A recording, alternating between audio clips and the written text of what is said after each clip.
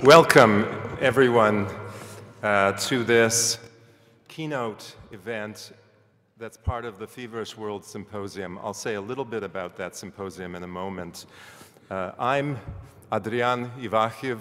Adrian, many of you know me as. I'm a professor of environmental thought and culture here at the University of Vermont. Most of you have probably never seen me wear a tie in all the years I've been here. What that tells you is that this is a special event. It's a special event because of our honored guest, who I will introduce in a few minutes after I tell you a bit more about the program. But I will tell you that it took us about 3 years to get, of work to get Bruno Latour to come here. And organizing this event, which would be centered around ideas that are relevant to his work. But before I introduce Professor Latour, I just want to tell you that there's a bit of a program tonight, which is wonderful. And there are many people to thank to make this program possible. There are the various collaborators and departments and schools and colleges who signed on to the proposal to make Professor Latour a Burack scholar and a Burack lecturer here, and they include the environmental program, which I am part of, and the Rubenstein School for Environment and Natural Resources, which I am part of, the College of Education and Social Services, and the departments of anthropology, history, and geography. And then there is the President's Office with the wonderful Susan Davidson, who I've been able to work with beautifully to make this happen. There is the Dan and Carol Burack Fund, which brings Burack scholars, Burack lecturers here. There are the deans of the colleges who are supportive. I see Nancy Matthews, Dean of the Rubenstein School here. I'm sure there are others that I should thank individually, but we have a program before us. Among the features of this program, we will have the Poet Laureate of Vermont recite a poem which I am told bears the same title without knowing it as the talk by Bruno Latour, which is a different title than what's on the poster. So it's one of the beautiful coincidences. The Poet Laureate of Vermont being Chard de Nord. Chard de Nord. I'm trying to say it with the French pronunciation. Being Canadian, I should be able to do that. The author of 6 collections of poetry, who teaches poetry at Providence College, lives in Putney, Vermont, Westminster West, to be precise. Following the poem, the reading, we will have our central speaker, Professor Latour. I'll come to him in a couple of moments. After that, we will have a discussion facilitated by Steve Paulson, co-host of the National Public Radio program To the Best of Our Knowledge. Steve and Anne Strainchamps have been with us the last couple of days, facilitating conversations among a wide array of wonderful guests, speakers, artists, musicians, and others. And he will be facilitating a conversation between 2 respondents, Professor Robert Boschman from Mount Royal University in Calgary, Alberta. Rob is an eco-critic, a literary critic, author of books including In the Way of Nature, Found in Alberta, and On Active Grounds, currently working on epigenetic theory and intergenerational trauma. He will talk about experiences with Professor Latour. He has also been the organizer of Under Western Skies, which I think of as a model conference, a biannual, once every 2 years. Is that biannual or is that, yes, conference that had four renditions, of which Professor Latour and the Gaia Global Circus that he has written an opera for, at least one opera, came to Under Western Skies, a very interdisciplinary environmental conference. And the other respondent and panelist will be Torkwase Dyson, who is our other featured speaker later this evening at 7 o'clock here in Ira Allen Chapel. Torkwase Dyson is a professor at Yale University, a painter and visual artist of many media, who has been also speaking at Feverish World earlier today. And we invite you all to stay for the evening's talk at 7 o'clock. She is here thanks to the Molly Ruprecht Fund for Visual Arts and to the Art and Art History Department. We've had many collaborators working with us to make Feverish World, this 3-day event, possible, including multiple departments, schools, colleges at the University of Vermont, Champlain College, St. Michael's College, Burlington City Arts, various others, and I know them off by heart, but I don't want to spend the next few minutes talking about that. And following that, we'll open it up to some public Q&A, broader discussion.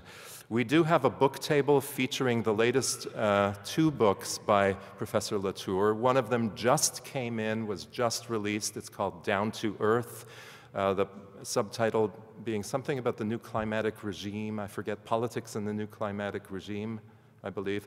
And the previous book being Facing Gaia. We've had a discussion group read that book together here at the university and discuss it.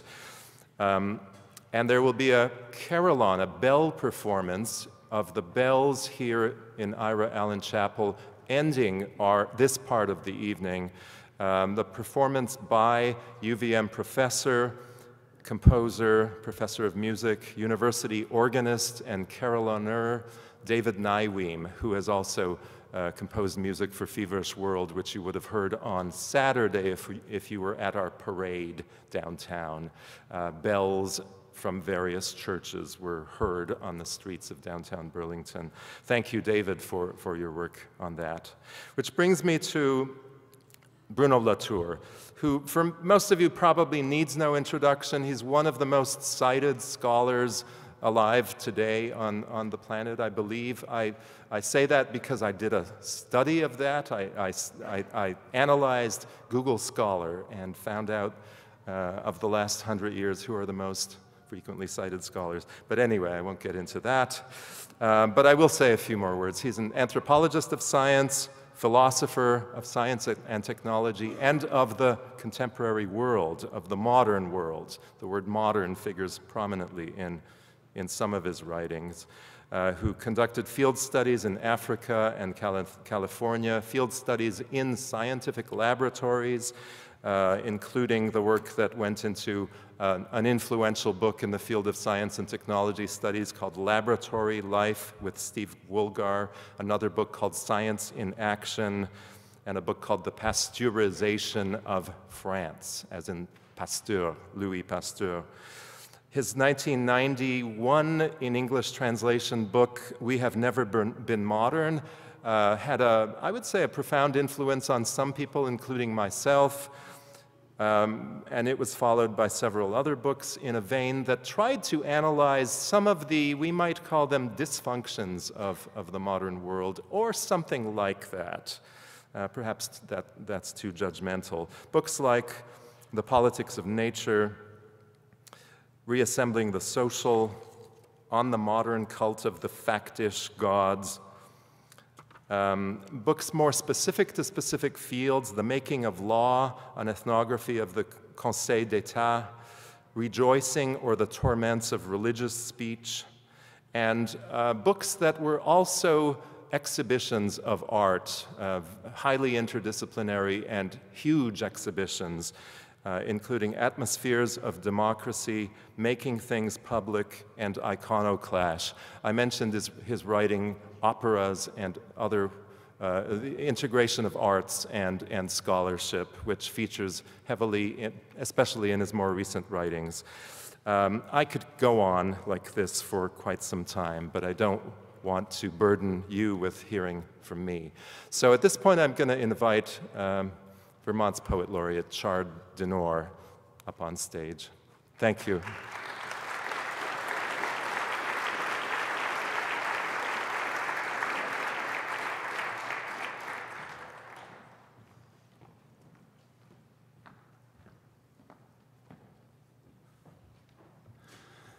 Thank you. Thank you, Adrian. It's a great honor and pleasure to be here this evening and to share this stage with Bruno Latour.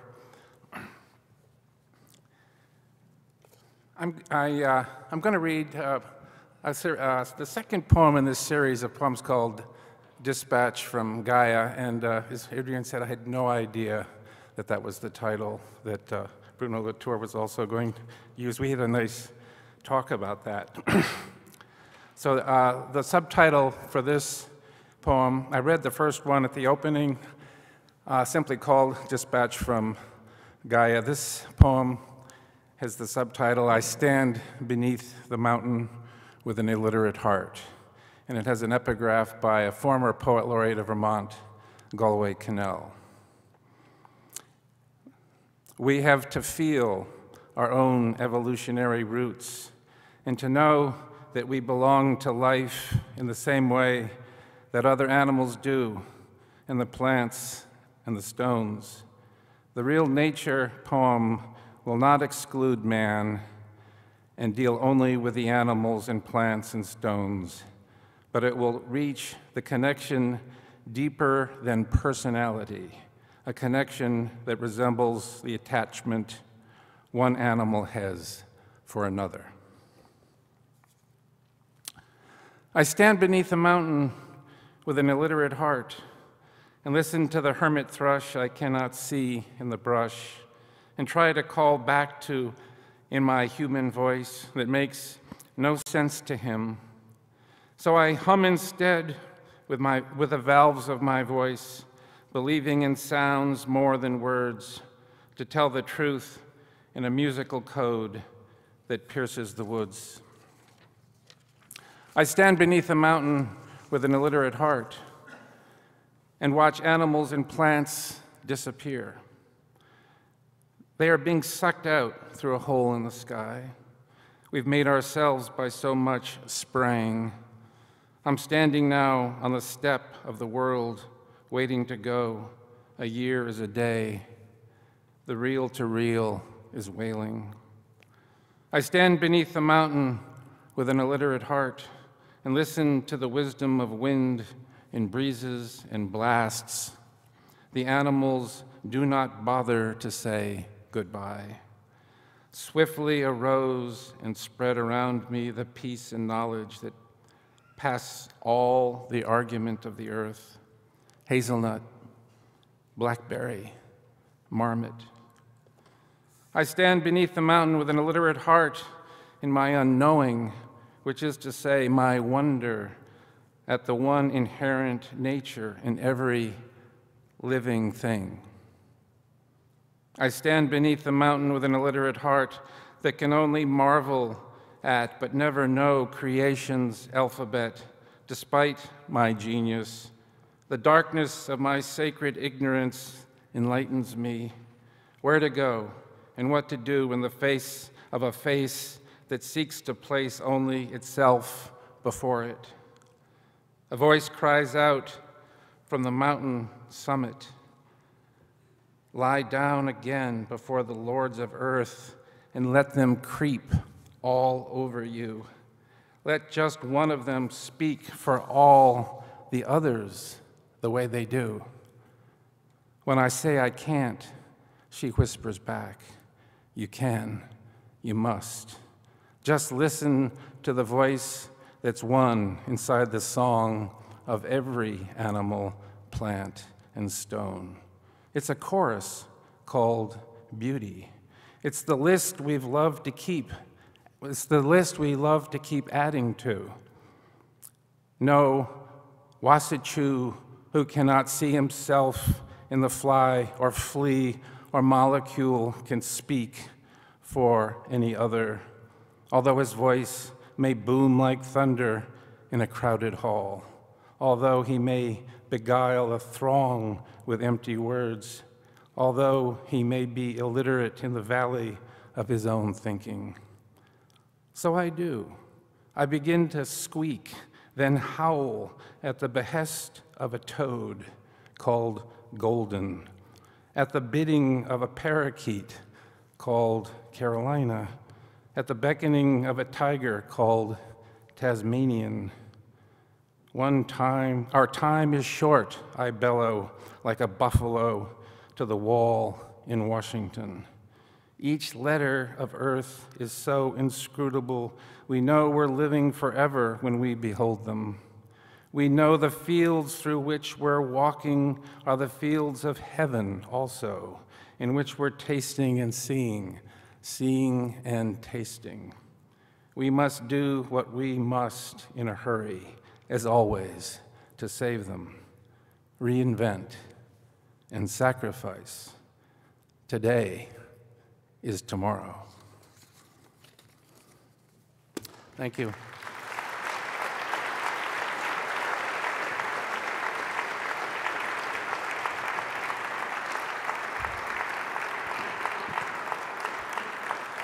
Thank you, Chard Denor. And now I will invite and welcome Professor Emeritus of Sciences Po Paris, Fellow of the Zentrum für Mediakunst, Center for Media Arts, Honorary Doctor from 6 universities, holder of multiple chairs and professorships, winner of multiple awards, including the Holberg Prize for Outstanding Scholarly Work in the Arts and Humanities, Social Sciences, Law, and Theology, Professor Bruno Latour.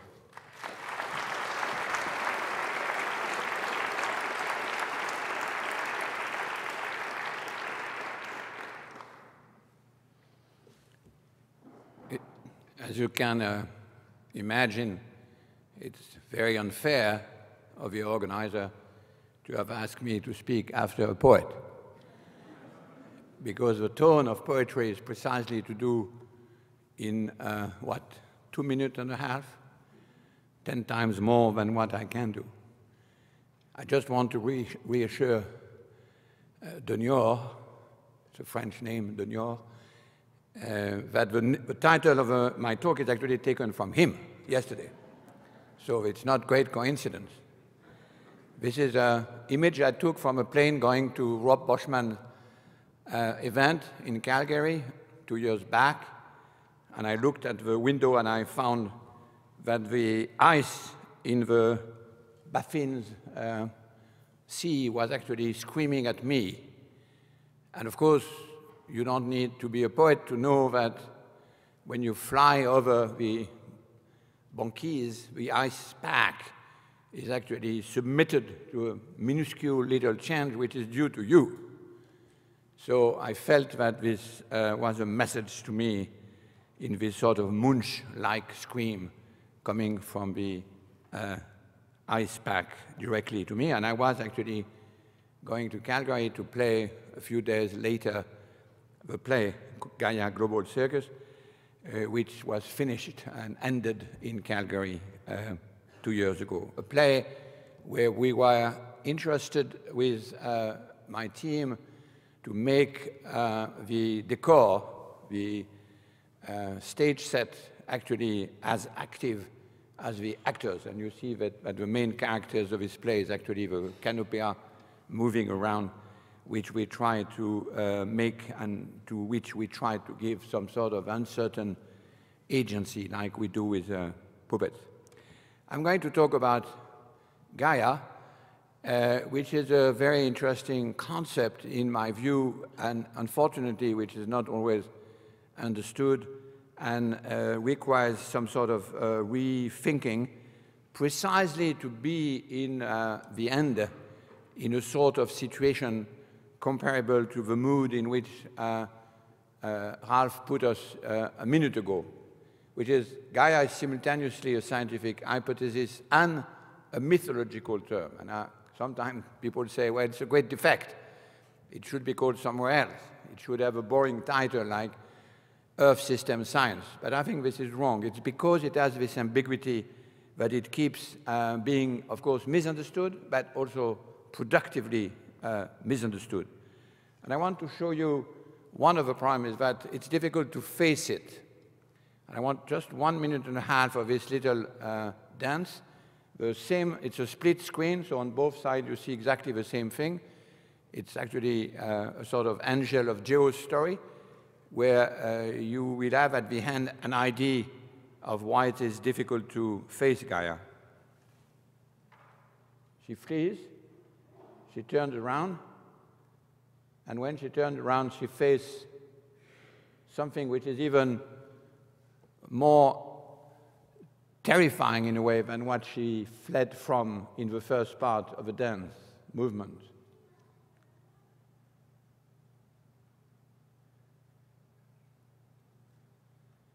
And she even is tempted to go backward, very lightly backward from what she has seen.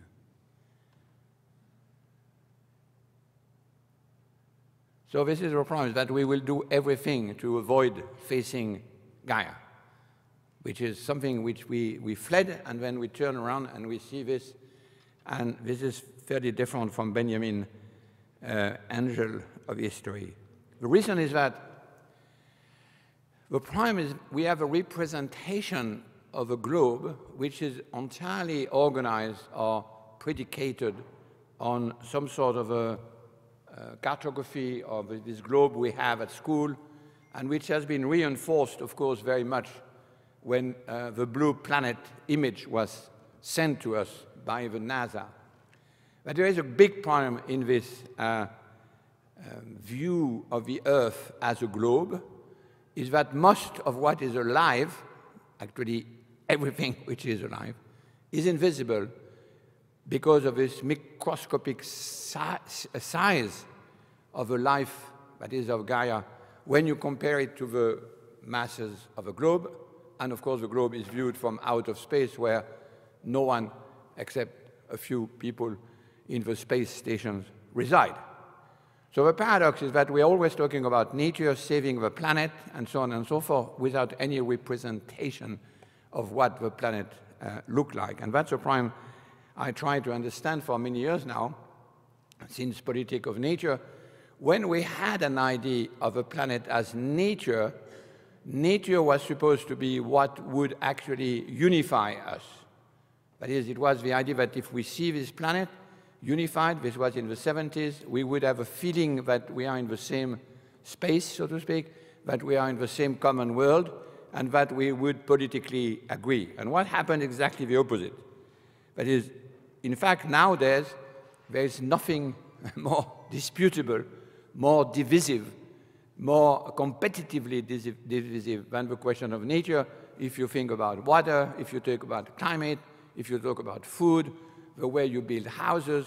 So, in fact, instead of having an increase in unity, political unity, because you appeal to nature, you actually end up with an increase in dispute and controversies. And of course, this is very nicely shown by one of a book by, oops, this thing should do it. Oh, I'm sorry.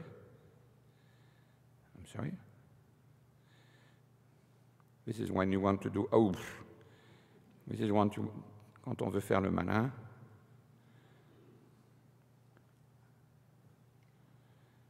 Oops, more and more division. And it doesn't, voilà. You have a very nice book by Michael Mann, who was, I use it because it has the same name, Dispatch, the hockey stick dispatch from the climate war. And it's important that we think of that, which is that the question of the climate, which in a way, if you think of it, 5 minutes should have been a great unifying element because we are all in it and we are all part of it and responsible for it, is actually the most divisive of all the issues which we have to deal with nature. And the reason is that the globe is not as a representation, as an image, as a picture, as an ideological home, if you want, a very bad rendering of what we live in. So I was very interested in a group of scientists who are calling themselves critical zone scientists, using the word critical zone to describe something which is critical in the sense of thermodynamic out of equilibrium, but also in the sense of being fragile. And this very thin varnish of film is what I'm interested in trying to represent to you. When we talk about nature with this notion of a globe, we immediately jump to a global image, which is the false harmony which is supposed to unify. But when we talk about critical zone, we talk about something different, which is a very small, it's not even the varnish of this lectern. It's compared to the size of the Earth, it's completely invisible. The few kilometers up and the few kilometers down. And yet this is where everything which we have ever experienced, that all life forms have ever experienced, is there. Of course, we might find other places, other Earth, other planets, and many people are trying to find them, but so far we have only one. So the thing where we reside, the place where we reside, is a thin biofilm on which, about which, in addition, we don't know that much. So that the scientists I'm following are actually trying to find out how this Earth system science functions without immediately having to bring in the whole question of nature, the whole question of the universe, or the whole question of the inside Earth, even though it's interesting, of course, to have astronomers and geologists in it. There is a very specific problem with this critical zone, and there is a very specific epistemology. The very specific epistemology is that when you work on these very thin layers, and of course this is disproportionate here, you actually are always entering into controversies. If you are in agricultural science, if you are an hydrologist, if you are a geochemist, immediately whatever you say will be taken as also a policy statement.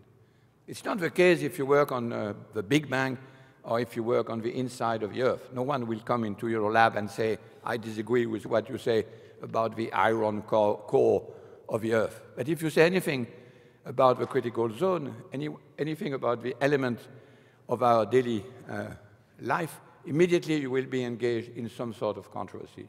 And of course, the climate controversy is one extreme, but there are endless numbers of others, and which put the scientists I'm working with in a position which is very different from the one which I've been studied before, but we are sort of more quiet and say, well, I'm just doing science, I'm not entering into any political question.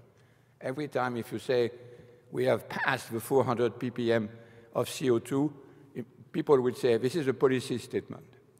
And some people would say it's even a Chinese plot to bring socialism to the United States. So the word physis, I try to reintroduce the word physis, which is the old Greek terms to talk about nature, before we had this idea of nature as a universe, but something which is about modification, transformation, and it's of course something that resonates very well in a lot of work in poetry and in novels and art. And here I cite especially the book by my friend Richard Powers of a story which is entirely a physis book about trees and people. And it's all about nature, but except nature is all about movement, metamorphosis, transformation in a very beautiful way. So what I'm trying to do is to document those critical zones, to try to go to as many as I can. And the critical zone is usually actually not very spectacular water catchment, and it's equipped by as many instruments that we can bring in, and trying to understand the dynamics of water, soil, rocks, atmosphere, not high atmosphere, but at the bottom of the atmosphere, and of course all the biochemical cycles that go with it. And I'm going to, I cite this one because one of us here is actually a geochemist working in this same critical zone in, this is North Carolina, if I'm not mistaken, or South Carolina, Calhoun, and you see a typical problem, which is this land has been colonized, and then it has been worked out by slaves for a long time for cotton and tobacco, and there is no land anymore. Slaves have disappeared, and the land has disappeared, and it's completely ruined. And it takes a few millenaries to get the soil back. So those people here in the Calhoun critical zone trying to understand how it works, and to add to this understanding of geology and soil science, hydrology, also gathering all the information they have on the human, the anthropic use of it, especially by putting on top of a zone all the information they have about the land tenure. And of course, I'll come back to that because the question of land tenure and property is one of the key things in what I'm trying to do. This is another one. You see a llama there, but it's actually in France. It's actually a river. I don't know. I don't remember why the llama was there. This is another one. You see two very big equipment in the middle of nowhere. It's a very strange way of doing science because it's actually transforming a piece of land into a very high-tech laboratory at level of precision and instrumentation that they say is often superior to what you get into a lab. But the idea is that to keep the link between very basic science with highly instrumented, on the bottom you see a gravitometer, and to make that for sciences which so far were not that equipped with basic science instrumentation, like soil science or hydrology. But the prize is to represent it. And this is a paper I'm very interested in this context to present because it's written by an architect who is also an artist, Alexandra Arène, a geochemist, Jérôme Gaillardet, and myself. And what I asked Alexandra is, okay, can you get us out of the notion of a globe when we talk about life forms? I don't want to see any image associating the question of ecology and nature with the blue planet anymore. No balloon, no circle of any sort, or at least no globes which are coming from the cartography of the 17th century, themselves actually coming from Roman Empire images. You know, the idea that the orbis terrarum is one circle and that you hold it. So what she did is to try to get, and I'm not sure you see it because it's a bit far, and the drawing is small. Maybe it's better here. But the idea was to say, okay, I'm picking a place on this blue planet that you don't want to hear about, and trying to reverse the shape like a glove, and then to flip the Earth so that now I don't have a, well, I have to move then. The idea is now this is the deep Earth, and this is the atmosphere. So to make a reversal, so that we can now look not as the Earth as a circle, as a globe, but as a cycle. And in this diagram, which is a very interesting diagram for me, the idea is that you now have transformed the life, the infinitely small biofilm that no one could really see when you have a globe view, into something which is probably like, how do you call it, a manège? How do you call a manège when you bring kids at school and it turns like this? Merry-go-round? Okay, imagine a series of merry-go-round, except they don't go at the same speed, and they're all nested into one another, and you move from one to a third to different speed. In the middle is the atmosphere. That's the nice thing with this diagram, is that it's a different view when you're on the idea of the Earth, in the globe, when you're on top of it, and then you have a whole universe by you, right? You feel free and superior, and then you look at the infinite sort of dome of a universe. And here it's not the case. You are inside, and there's no outside, which is really our situation. But what you get is the cycling, and we are not, the difficulty of understanding the Earth system is always to transform cycle into circles. But in fact, it's cycle. We are constantly transforming the geochemistry of these places, and what is doing most of the activity and energy is, of course, the sun. And you see, it's an interesting invention made by an architect at the demand of a geochemist. Please give us a better representation on what we are studying. And of course, what is interesting here is that the chemist who was doing geochemistry were complaining that no one in his laboratory, which I've been studying for several years, take them seriously, because they say you are just superficial scientists. You just study the surface of the Earth. And we, the geophysicists, we are the serious scientists. We study the deep Earth. And here you see it's exactly the opposite. Now the critical zone has a thickness, and the deep Earth is actually thrown in the periphery, so to speak, and the difference is, of course, the size of the cycles. So it takes a bit of time to get used to it, but it has a great advantage, one I'm using, which is to reconcile geocentrism and heliocentrism, which is an idea that Copernicus never had. And, of course, to provide space so that we can actually visualize the critical zone with all the thickness that it should have, even though it's just a few kilometers wide. It is actually made up of so many important phenomena that we need a place to locate them when you are a geochemist or a hydrologist or actually an anthropologist. So, of course, it's also a way to represent Gaia.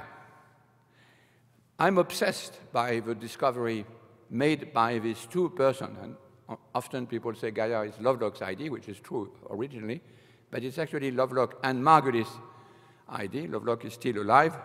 We are celebrating his 100th anniversary in a few months, but Margulis unfortunately died very tragically a few years ago. What is interesting in the connection, and I've done a lot of history of science, but this one is really original, is that both studied the same problem, which is what is this critical zone, what is how all of these agents which are modifying the Earth's surfaces, but at two completely different angles. Lovelock started when he was in Pasadena with a thought experiment imagining how the Earth would look if you were on Mars, and how do you explain this thermodynamic equilibrium. And Margulis was simultaneously studying something entirely different at a completely different scale, which was this extraordinary set of discovery, controversial at the time, but now completely orthodox, which is that we are made of cells which are themselves made of lots of other entities, so that the very idea of an organism made of individual cells is actually disappearing. And this is why she calls it holobiont. And it's this mixture of the two, and actually there is a very interesting film, which I think will be released in January, called Symbiotic Earth, in case you want to understand better this extraordinary, fierce woman scientist, Lynn Margulis, she's 25 and she's attacking the neo-Darwinists with an immense energy. And when the two together, this very contrarian, interesting man, Lovelock, much older than her, and this young biologist specialized in long-term history of the Earth, the shock is Gaia. So it's important to understand that this Gaia is not unified. And that's the key point I want to make, and the point which you heard, for those of you who had heard the two poems by Ralph, it's very important that there is a multiplicity in the two poems. Every time we mention Gaia, we immediately bring in the notion of organism, as if, one, we knew what an organism was, which is, of course, itself a disputed thing, if you follow Margulis, and two, absolutely absurd when you bring it at the level of a planet. So the interesting thing in Gaia is that it's a name, an alternative name to avoid using nature, which is, of course, the interest it has. I'll come back to that in a minute for political reason. But it's also immediately kidnapped by the notion of organism, and it's attributed a unity, a globality, which it doesn't have. So the reason why it's important to keep focusing on the argument of Gaia is that it's the only alternative we have to the notion of nature. And the notion of nature has lots of defects in order to do politics with it. Because, of course, it has inherited a tradition which is precisely the tradition that put us in this trouble in the first place. This is the theme of much of my work, and not only mine. So it's important not to consider Gaia as a god, at least not as a god of totality. It might be a divinity, but if you look at the archaeology of Gaia, that is the mythology of the characters in Greece, she is actually, or it is actually, not a motherly figure whatsoever. It's actually a terrifying figure, terrifying force, which antedate all the gods. All the Olympian gods are actually much later and its fierceness of its character, which is actually mythologically important to understand, strangely enough, its scientific strength. So it's very important to keep the two together. It is a very striking innovation in science and a striking innovation in mythology. That's why we need to keep the two together without immediately saying, oh, I know what Gaia is. It's the idea that the Earth is an organism. No, it's exactly the opposite. For a reason which is well known in a series of papers we published recently with Tim Lenton, who is a real, the contrary to me, a real scientist of Earth system science in Exeter in England. And it's simplified in this diagram that he showed in his most recent paper, is that depending on the scale and depending on the time, you have completely different mechanisms. So Gaia is not one. We are organism. We have 4 or 5 different systems for feedback, just of the feedback of our temperature, because we are somewhere down there, small organism, and of course submitted to natural selection. But you cannot apply this system to the rest, to the other phenomena that are running with our currenting in Earth system science. So the 2 things important in this diagram, one of them is that the discovery of Lovelock and Margulis is that scale and duration, time and space if you want, are the invention of the organism themselves. They produced the condition of existence, the atmosphere, the environment in which we are. They are not in an environment. Organism, life forms are not in space and time. They make it. And if they last, and if they expand, it's because they do the job. So this is a very interesting philosophical conundrum, which is badly understood by philosophy of biology when you consider one organism. But when you consider the organism as having produced their space and time, lasted 3 million years and a half, and expanded on the whole planet, it's a completely different philosophy which is needed. And that's, for me, I have no time to get into the detail, the discovery which is proper to the Lovelock-Margulis, a discovery which, strange enough, is not very well acknowledged by scientists, even though everyone knows the consequence of that discovery is that we have to keep the Earth in a certain balance. It's a great paradox of history of science here. When you ask people, do you believe that the Earth is a regulated, somewhat regulated system? They say, no, no, no, no. And if you have you read the IPCC report of 2 weeks ago, they say, yes, it's very important, we have to keep the Earth into 1.5 degrees. It's exactly the same argument. One is more legal and political, but it's exactly the same argument. The Earth is a regulated system of some sort. It has all of this mechanism. It's not unified, no, but it has some sort of regulation, and we have put it out of whack. So it's a case which is, in my view, in the history of science, quite unique, is to have a theory which is spread everywhere. It's basically built in the politics of climate completely, and yet the origin of this argument and the scientific basis for it is unknown, or at least it has not spread. People say vaguely, yes, there is a link between environment and life, atmosphere, rocks and life, but it's a weak connection.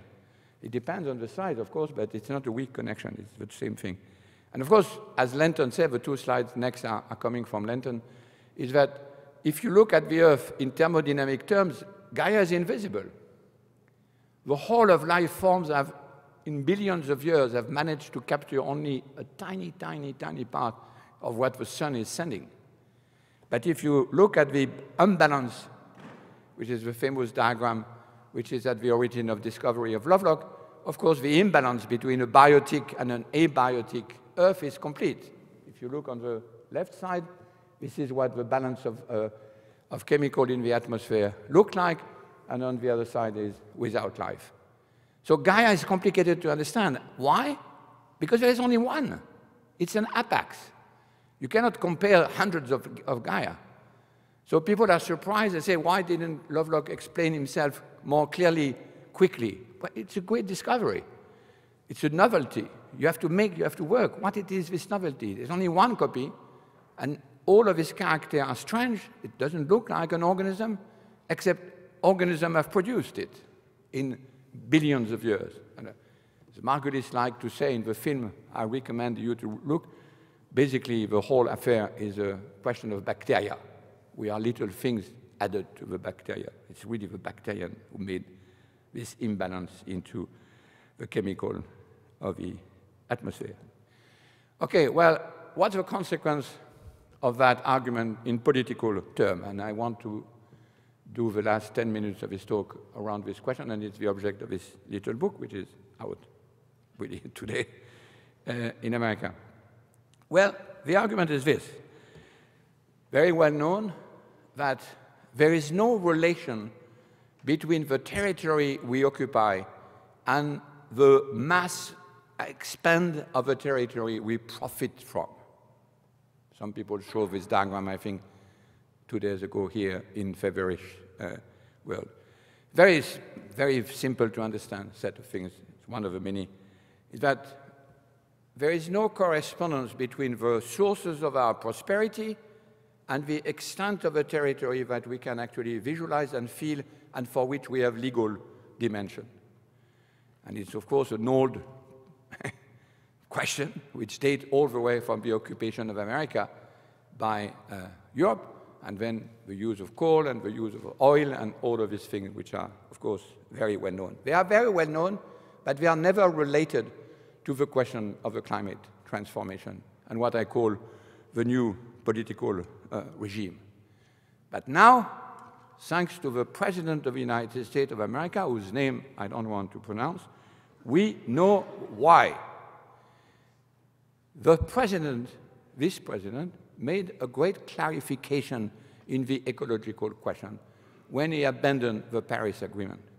Of course, it was a catastrophe, especially viewed from the French, who were very proud of having had this great diplomatic success. But one has to recognize that it was clearly saying the question of climate change is the political question. You, the other country, you might have a land which is submitted to this transformation, but not us. Okay? So it was a clear declaration of war, in some sort of sense, saying from now on, the United States of America is no longer on the same land, on the same earth, on the same territory, on the same ground than the rest of other nations who are still sticking to this agreement we disagree with. So it transformed what was a sort of slightly wishy-washy idea about agreement and harmony into geopolitics in the most classical sense of the word. You are occupying, we are, I mean, you are occupying my land, if I can say that, and I occupy the land of other people, of course, with your CO2. And if you complain, basta, too bad for you. So that's a great clarification because it means that now we sort of have a vague idea that the global horizon, this is an image taken from a little book, the global horizon toward which people nonetheless were moving when they modernized themselves is gone, basically. This is the classical idea that we modernize. We leave aside, beside this modernizing front, all the attachment to the local, to the past, to things which are archaic, and we move forward to this horizon, which, of course, in the US has been associated for many years, many decades with the notion of frontier. Of course, no one would really see that as a frontier anymore, but still it's there as a sort of idea. But it's gone. It's gone because of the new climate. There is no Earth corresponding to the idea of a global. So we now have a new situation which allows us to differentiate two completely different notions of global, which were confused before. A notion of globalization in the sort of 18th or 20th century idea that you extend your view, you multiply your experience, you have a multicultural and multi-scientific view, and another one completely different, which is that globalization is submitting the whole Earth to a very provincial and narrow definition of some people's interest. And the two are very different. When you say I'm against globalization, it's not the same if you are for what I call globalization plus on the left or globalization minus on the right. But that allows us to reorient ourselves. And I think, of course, Feverish World is a good place to begin to situate where we might land when we abandon globalization as a horizon. So my argument is that when we do the present situation is entirely organized by the denial of climate transformation. And I think many people here would agree with that. And the question of inequality and deregulation, which all started, by the way, exactly in the same period in the Reagan time, are the same thing, plus migration. So there are four things which you have to keep into focus. Migration, deregulation, explosion of inequality, and denial of climate. It's one and single phenomenon, which is basically that the Earth toward which we were moving, attractor 2 on this image, global, is basically deeply abandoned. People, at least the elite in this country and in Europe, and probably also in China, although it's slightly less sure, know that this global has abandoned basically the rest of the world.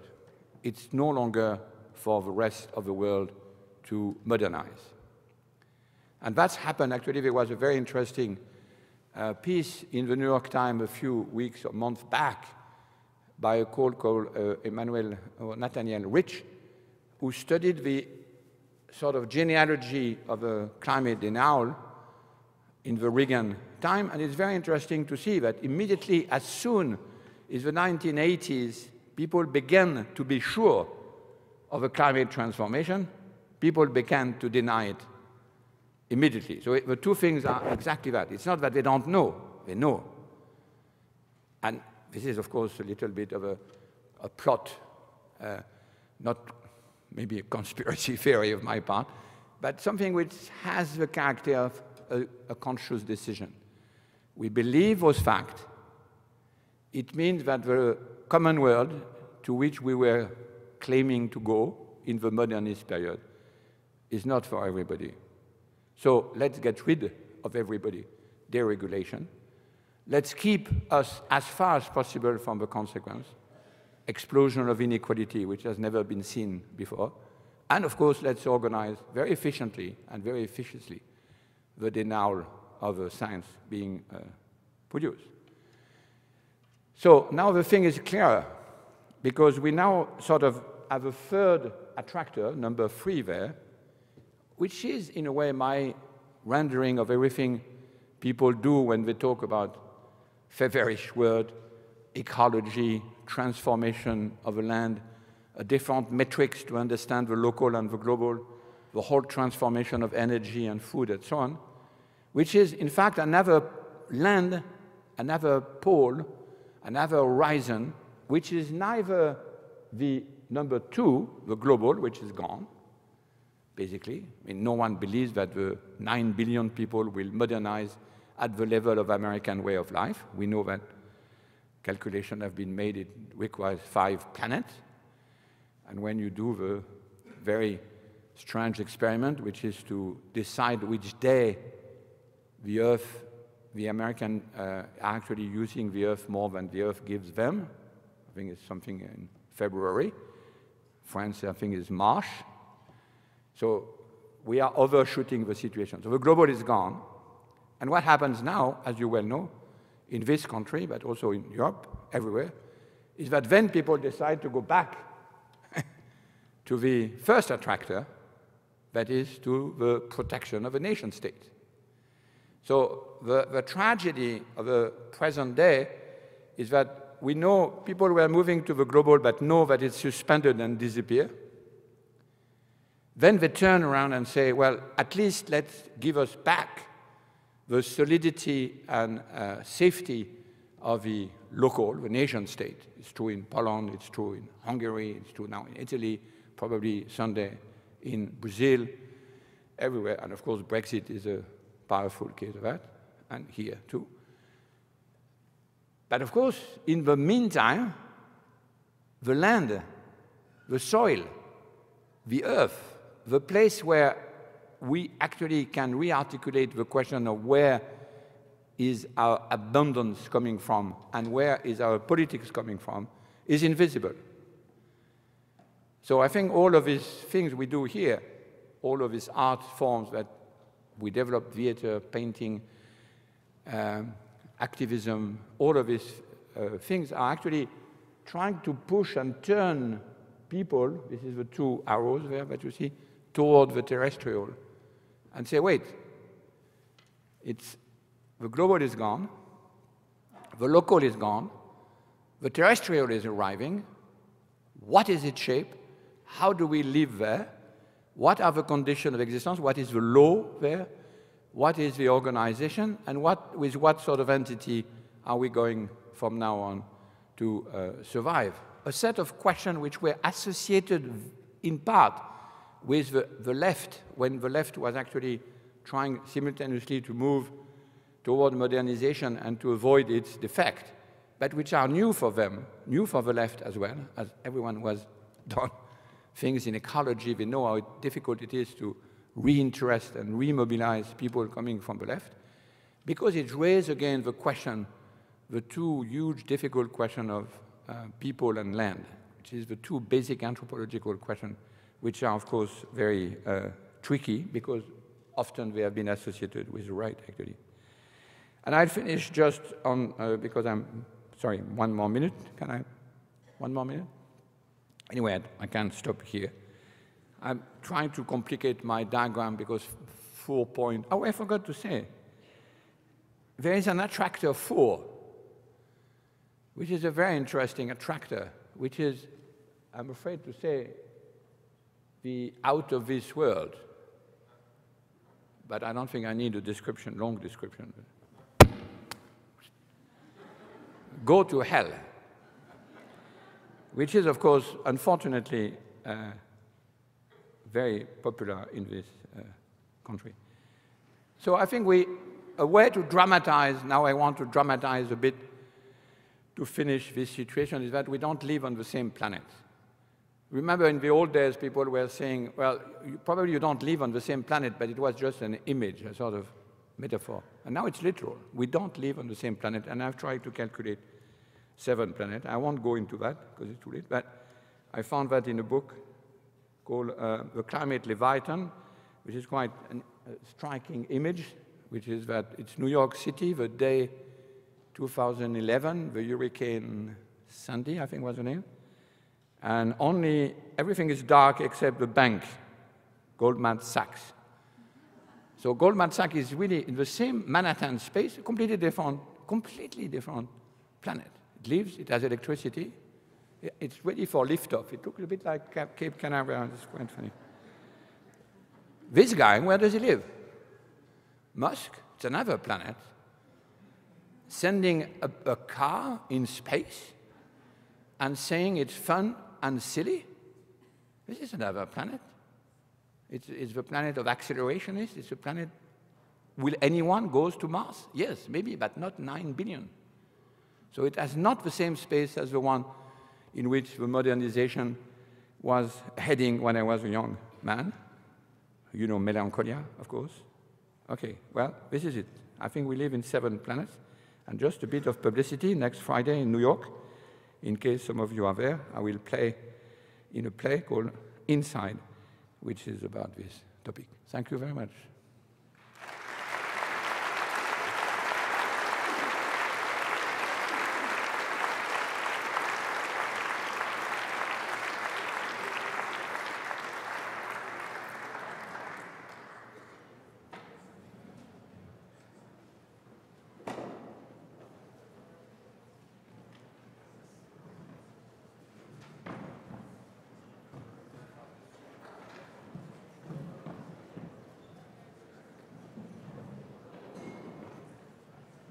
At this point, we'll just take a minute to set the stage, reset the stage for our discussion.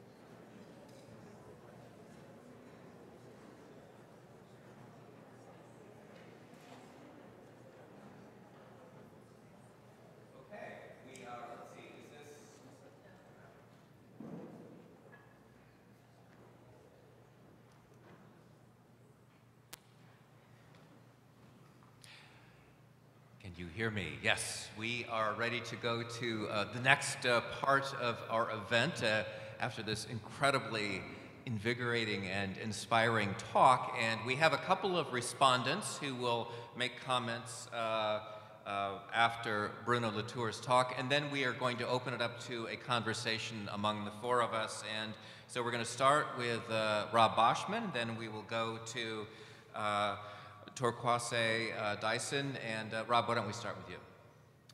Thank you. My name is Robert Boschman. I'm from Mount Royal University in Calgary, Alberta. And in 2008, I took it upon myself to gather some colleagues and faculty members, administration members, students at Mount Royal University to begin thinking about convening a new kind of conference, sort of like Feverish World in many ways. And Feverish World is a great example of the kind of idea we had in mind 10 years ago. And we planned for 2 years to try to, I think my original idea was to try to speak to some of the concerns and anxieties that I sensed as a teacher were coming out in the classroom. I teach eco-criticism, I teach literature in English from an environmental perspective. I've been doing that for my entire professional career. And by 2008, I was also a parent, and really sensing that I needed to bring a practical and activist mobilization to some of the thinking and writing and research that I've been doing. So the first Under Western Skies conference was in 2010, and then there were 3 more after that. And the last one in 2016, after several years of effort, I persuaded Bruno Latour and his actor troupe dramatic group from Paris, Gaia Global Circus, to come to Mount Royal. And I think I just decided, let's do the whole thing. Let's have Bruno, but let's have Gaia Global Circus too. And that was a wonderful, life-changing, and formative event. And really,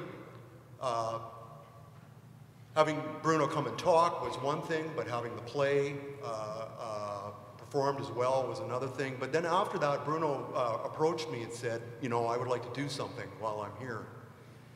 And most people, when they come to Alberta, want to go see Banff. They want to see the mountains. They want to go to the beautiful national parks that we offer.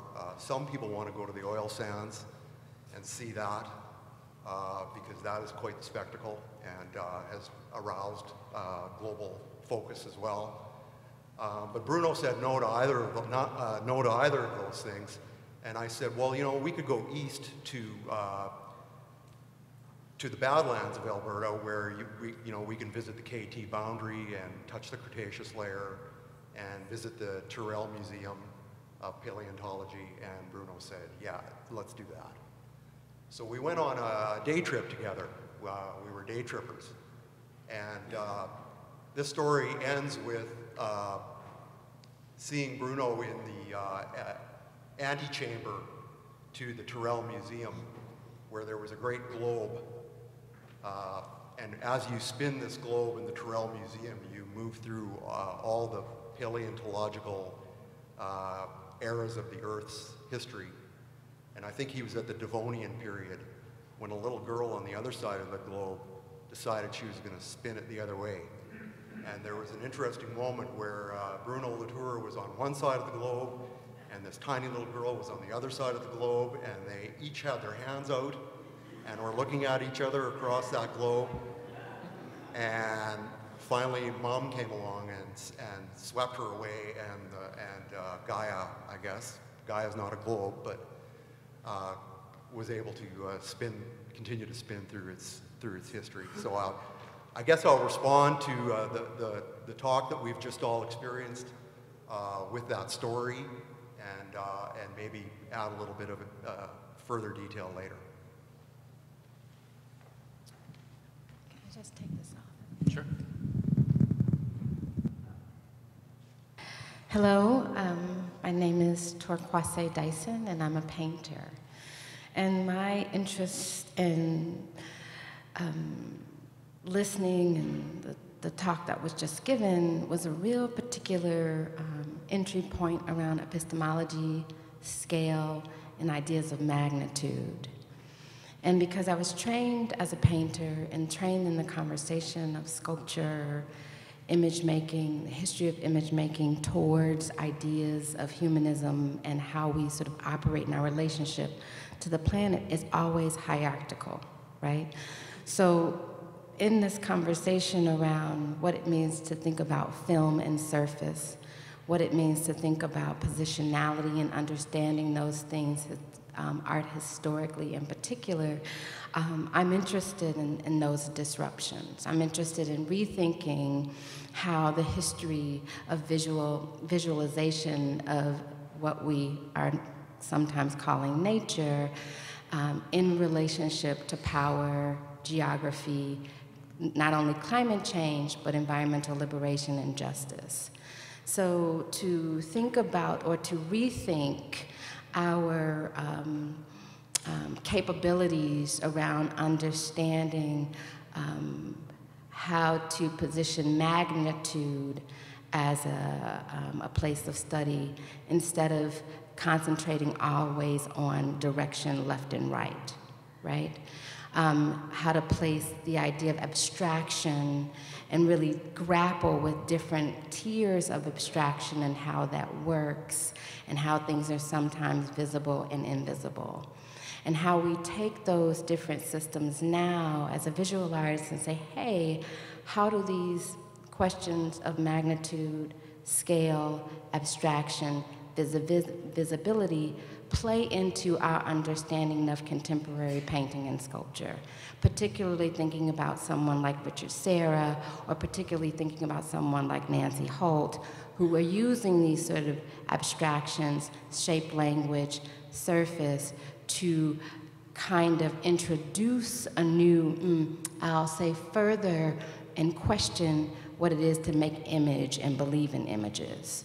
So I think that there's an interesting conversation to be had around this notion of Gaia as power, sometimes indifferent, but an absolute understanding of magnitude instead of surface and direction and exactitude that sometimes images perpetuate. So that's what I have to say. I'm new to everyone.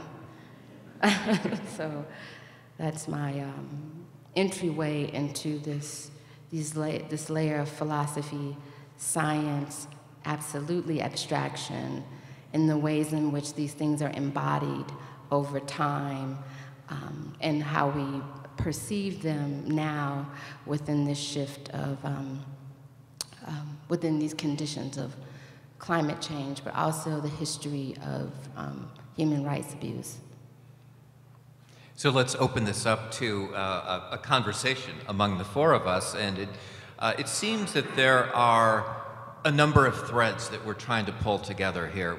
One has to do with obviously the politics of Gaia and what we make of science in that response, and what might be the role of artists in confronting the challenge that we're facing right now. And I'd like to back up for a moment, just talk about how we think about the role of science in our society right now, because obviously one of our great challenges is not only to understand the new science of Gaia that you were talking about, Bruno, but how to confront the climate skeptics out there. And the question is, why is there so much resistance to the science that is at hand? And I guess, so let me just sort of throw out a big question here.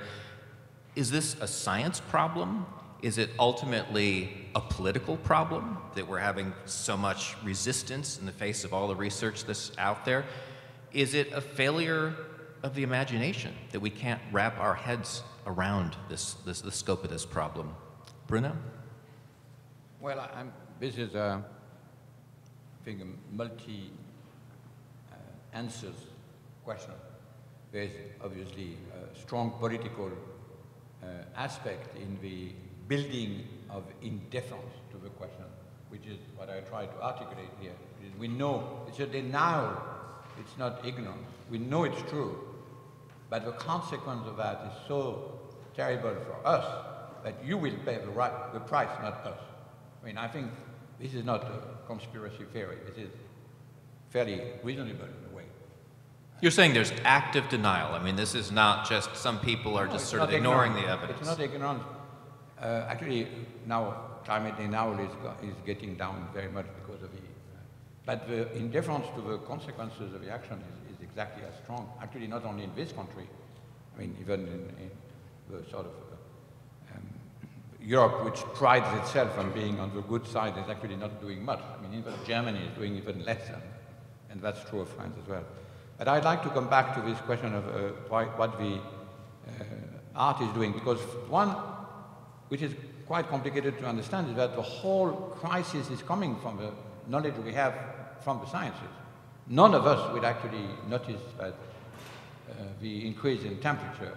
I mean, my family would have, because now we cut the grapes 1 month earlier than before, but I mean, it would have... We should just make a point that you come from a wine-growing family, so you understand the... No, but we would have just said, well, it's a fluke. I mean, it's something which no one would actually see it as a crime.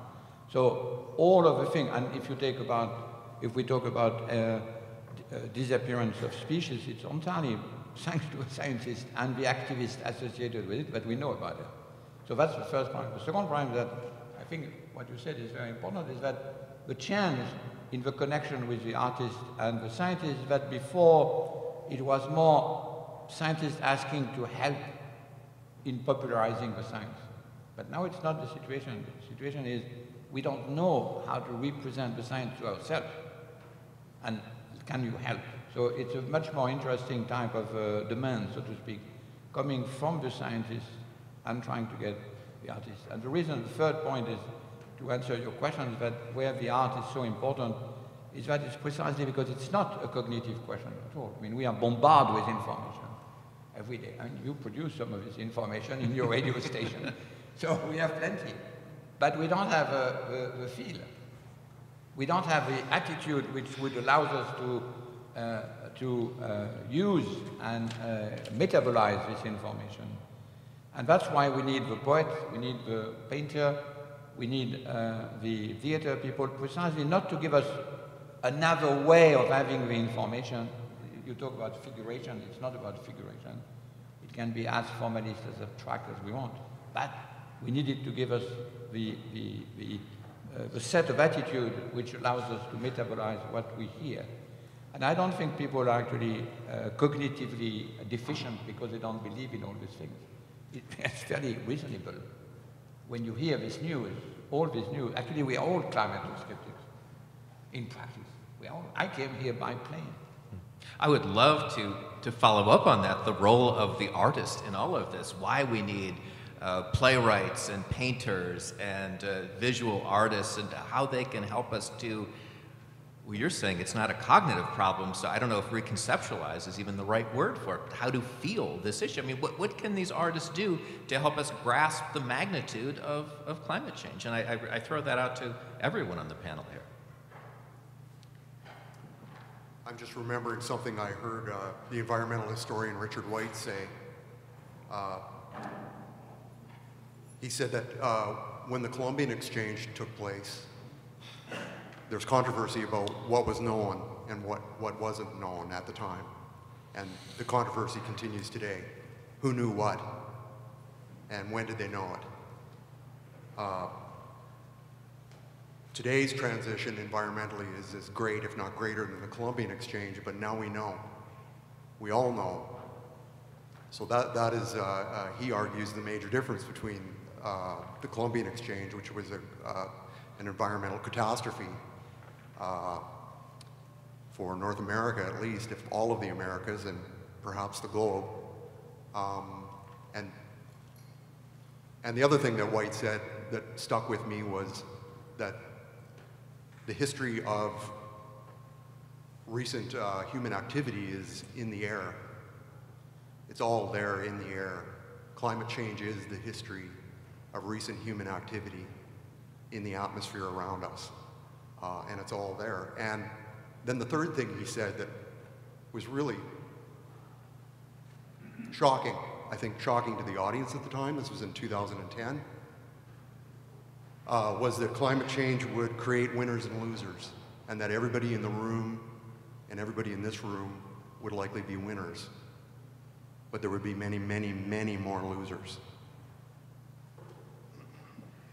I want to push back a little bit and say that art is a hugely cognitive practice.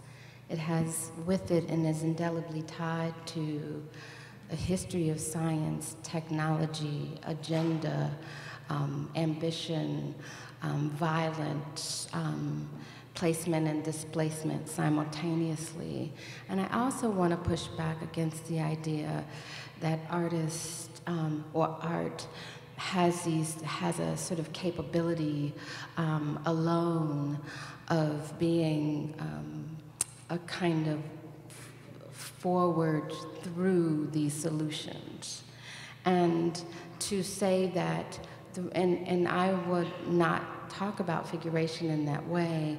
I'm not a figurative artist, but I understand the sort of dichotomy between figuration and abstraction is outdated, right? So that there's something in between the strategy of using aesthetics, didactics, abstraction, logic, and again, epistemology towards a new kind of amalgamation of disciplines, right? So when we're in the room, when I'm in the room with a scientist, and that could be someone who's interested in oceanography, it could be a radical engineer, it could be an architect. The condition is not who is first, right? And the reason why I bring up Nancy Holt is because those sun tunnels aren't innocent. That land isn't innocent. That concrete isn't innocent. So I would try to create a row of simultaneity so that artists have expectations on our own selves to be critical, right? We're not innocent. But to say that a push forward in relationship to climate change and really doing some work to, I think, reverse and or heal from the kind of art conditions that have perpetuated a kind of modernism that continues to colonize, recolonize, and extract. So I just want to say that as a way to think through the ways in which this idea of figuration versus abstraction, surface versus depth, direction again versus magnitude is all, I think, and I want to bring it up again, this condition of scale, right? So if we're doing these things, and I think this idea of the reverse of globalization can also be a performance, right? I'm not sure that I believe this president when he says, wait, no, it's your problem. I think what he's replacing this with, and I think clearly with the November elections coming up, this sort of reintroduction as capital as God, right? Because the way in which he's dealing with the Middle East alone is factless. So he's even lending himself to an abstraction and belief that is completely against and completely for a kind of globalization that goes to, and I would argue, the East African slave trade, right? So it's not, I think, moving away from, and I have to think about this more, but I am interested in the false presence of this administration pretending and selectively thinking about who's going to be responsible for climate change and who's going to deal with the realities of rising seawaters, right? And who's going to be the new oligarchs. So I think it's, I'm interested in that, not creating, yeah, so that's what I'll say.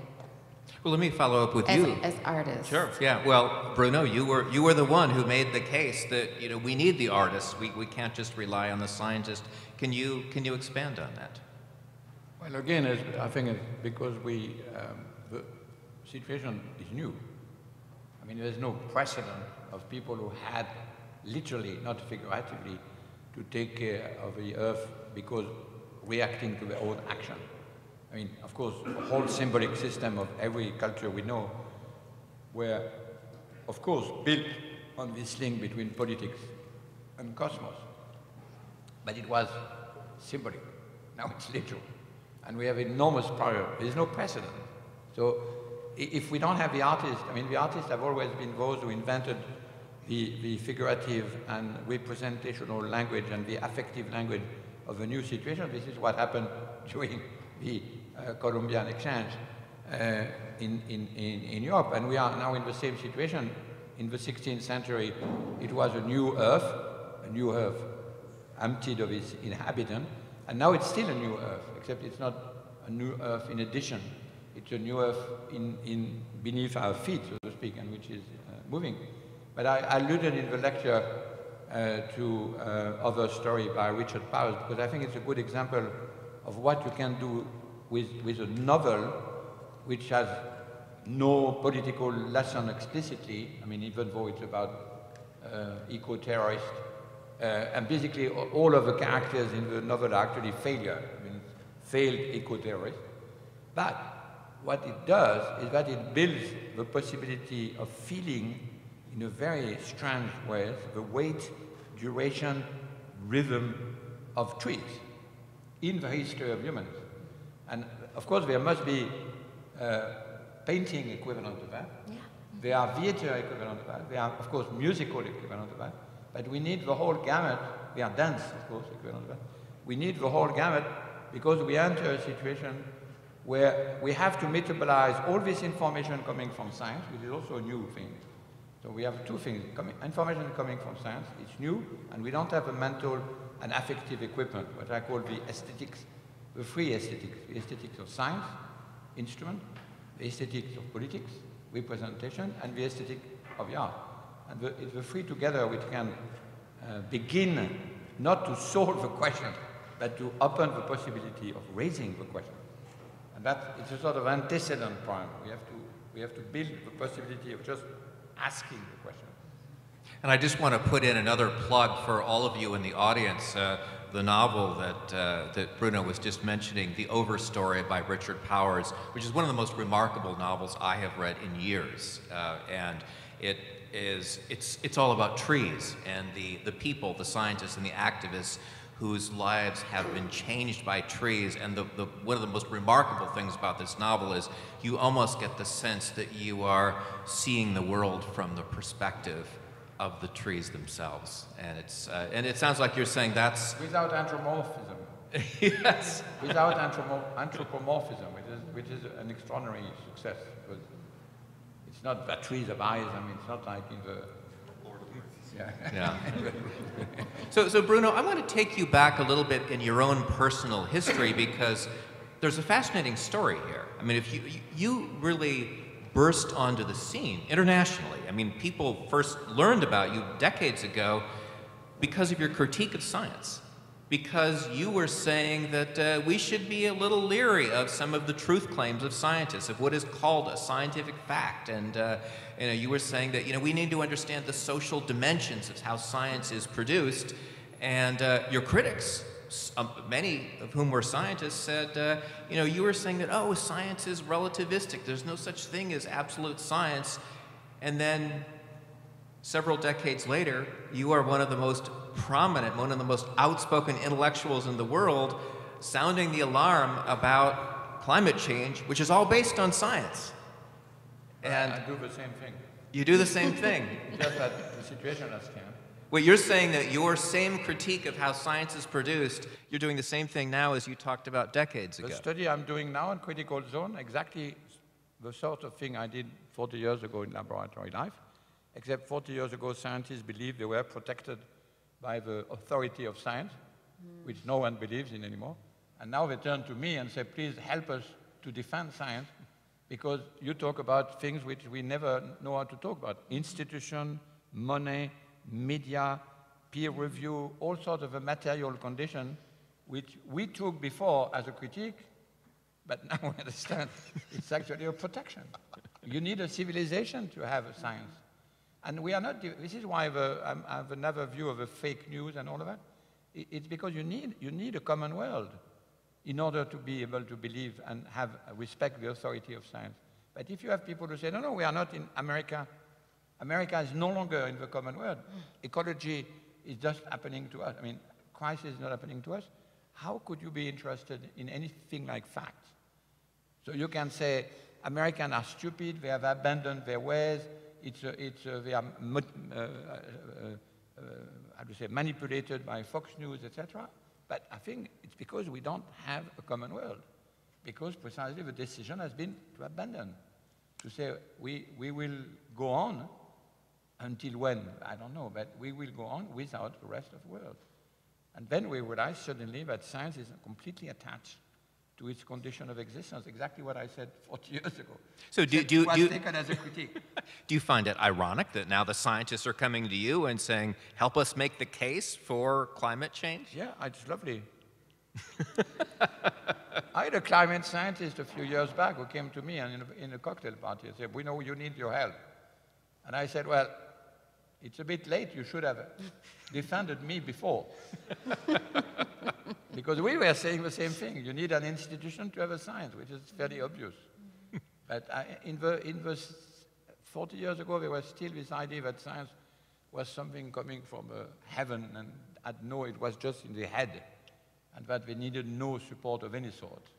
And when they were smashed by the climate skeptics themselves, often scientists, they realized that it was a completely wrong defense. So I do the same thing, but the time has changed, and the authority of science has to be reinserted, restated. It's the irony of being old. I do want to have a chance to throw it to the audience for a question or two. Before I do that, just one question, and again, I'll direct this to you, Bruno. Are you hopeful? Are you pessimistic about the state of the world that we've been talking about, as sort of the politics of Gaia and what we're facing in terms of climate change? Well, first, I'm born in Burgundy, which is not a place for pessimist people. We have very good wine, although we don't know if we will have wine above 2 degrees, which is a problem. But my solution, which is sort of is Gunther Anders' solution, is that you have to be absolutely in despair to be in the good position. So he says he has this expression. Gunther Anders was basically taking the same question, but during the atomic holocaust, it was called at the time. And he was trying to understand how can you live. And if you say hope, in France we have hope and espérance. We have 2 words. Hope, no. Espérance, yes. But hope means that, well, maybe we can get by. Hope is, if it's the sort of thing when you prepare an exam, and you hope you are not going to be interrogated in the thing you have not rehearsed. Espérance is something else, you know. It's a religious situation. You know it's desperate, apocalyptic, let's say. So I don't believe you can get into this ecological question without the religious aspect of the apocalyptic reasoning. I mean, you have to be in the apocalypse. And then you can work. Gunther Anders had a very nice sentence, but I forgot it now. It's in the book on Facing Gaia. Let's go to the audience. Yes, right there, and just shout it out.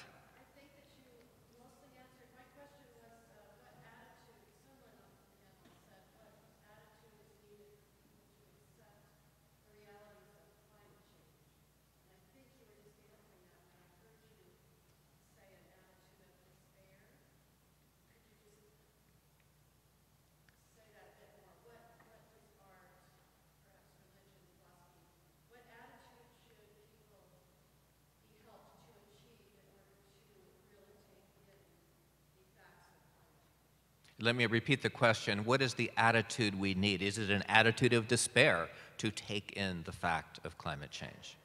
Well, it's not despair, but it's obvious that in this question, whenever you talk with people who are indifferent to the question, they say you have an apocalyptic reasoning.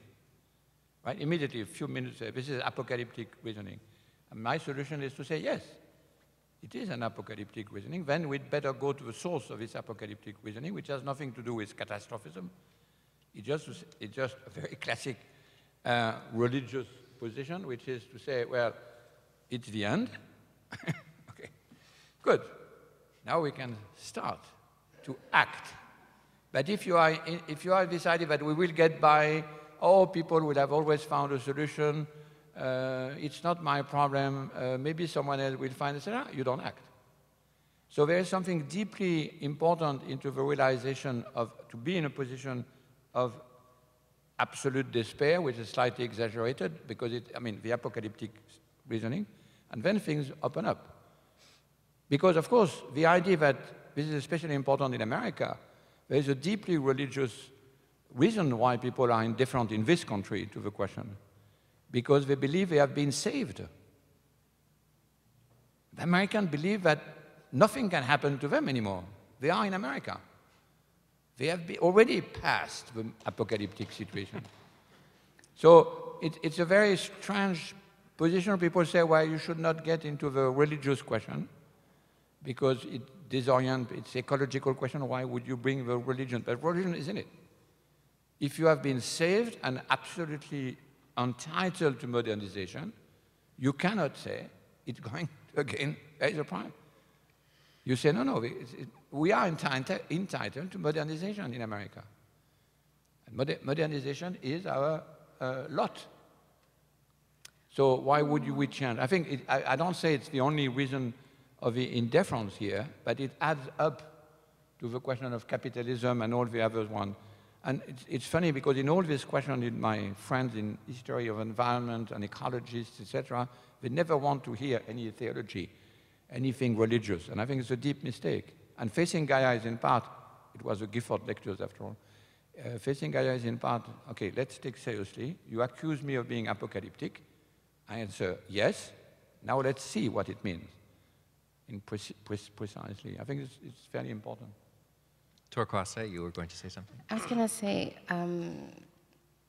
under the rubric of human geography and thinking about how modernism has affected different people different ways, right?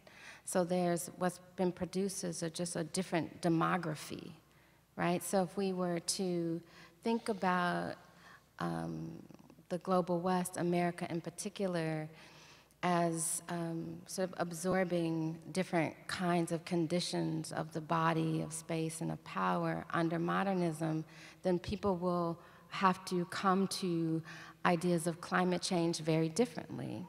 So in some circles, we don't use climate change because climate change is a production or thinking about a sort of, to some extent, measurable human activity that has to do with extraction, technology, in a kind of mechanistic moment.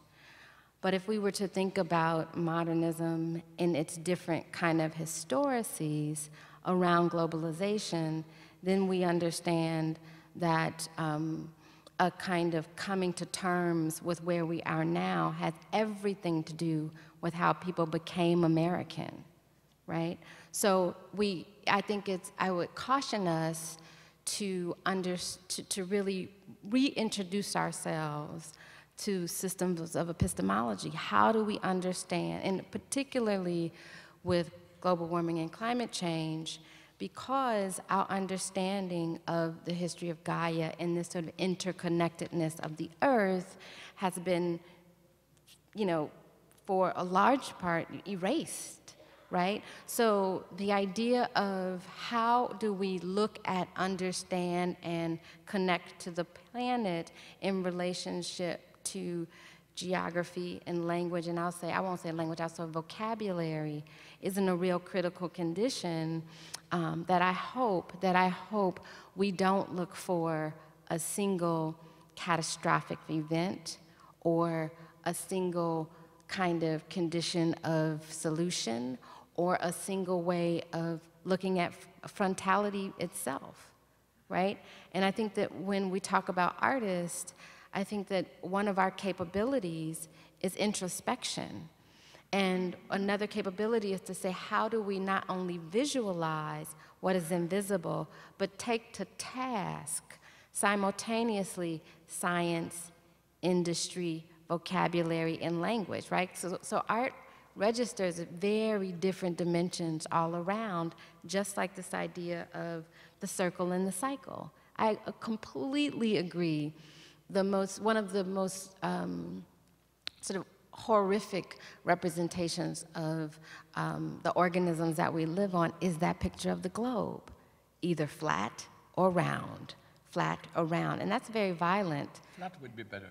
Flat would be better. Round is already. But that kind of essentialization is very, very violent and continues to be. Rob, did you want to add something?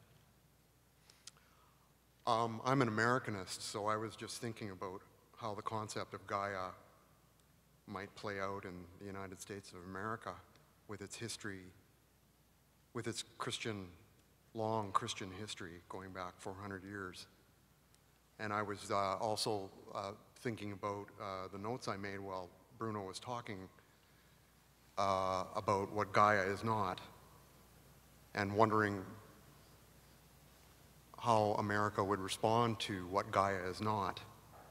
Not a blue dot, no space view, not an outside, not a globe, not an organism, not a machine, not a mother, not a God, not a unity, not a whole. It has no precedent, and it isn't nature.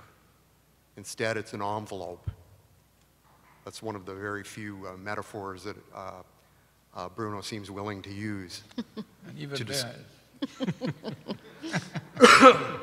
So how will America, with its deeply entrenched, partially unconscious ideas about the human condition in the world and who we are as humans in the world, under a transcendent, omnipotent, all-knowing God, how will this idea of Gaia